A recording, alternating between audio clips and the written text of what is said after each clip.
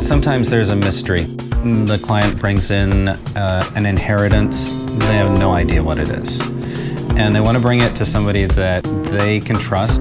They want to know what its value is, and they just want my opinion on it. I'll test it. I'll say, this is exactly what it is. I can use that iPad app. It's a very quick way of testing your gold right in front of you, and I don't charge for doing that. I'm the only guy that can actually use your metal.